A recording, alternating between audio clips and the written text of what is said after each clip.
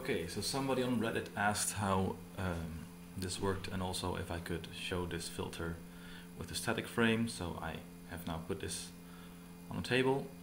So I'll explain the algorithm. On the right you'll see me normally, on the left you see the processed version. What it does, it's a recursive algorithm. At first it starts with a cell the size of the whole screen. It then determines the center of mass according to some criteria of mass, then splits along the longest axis of the cell, and then you repeat that for the child cells and again and again and again. This might be a bit easier to explain if I show you this with the image gradient, because you can use different sources. Right now I'm using the brightness as a center of mass, so the brighter the more weight it has.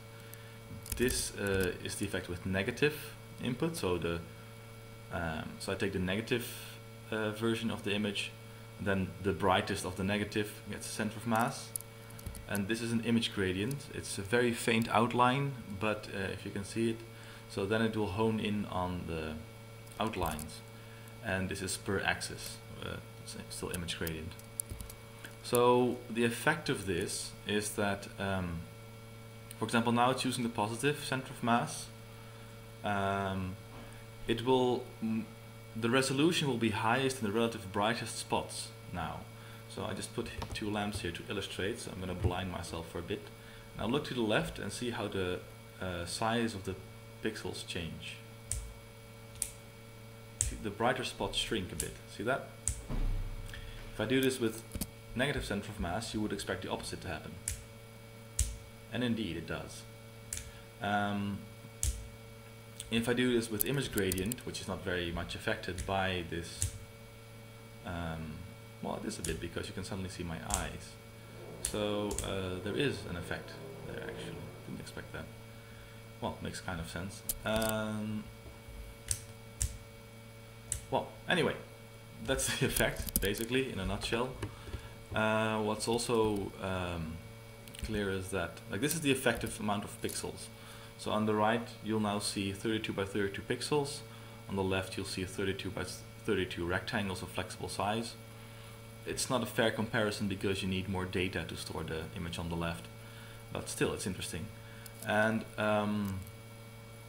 well, like I said, because the resolution hones in on whatever the criteria for mass is, in this case the bright wall will basically get a higher resolution. In this case my hair will get a higher resolution. With an image gradient it looks at the highest contrast areas, which are the pictures behind me. I don't know if you can really see that in the compressed version of this, but there's a lot of little details here. And as you can see, if you compare the blocks on the right to the blocks on the left, yeah, the ones on the left get more detail much quicker. Look at the little blue boy in the middle. You see, it gets details much faster. To add to the effect, I also made a version which allows me to split per color channel. So now I take the average color in general, but if I do this per red, green and blue, you get these funky color fringing effects, which are also kind of nice. Yeah, and again you can do this per color channel. Maybe this will actually have different effects because my shirt is blue. Let's see that. Can you get it stronger? No, the whole image is a bit too bluish for that, I'm afraid. Oh well.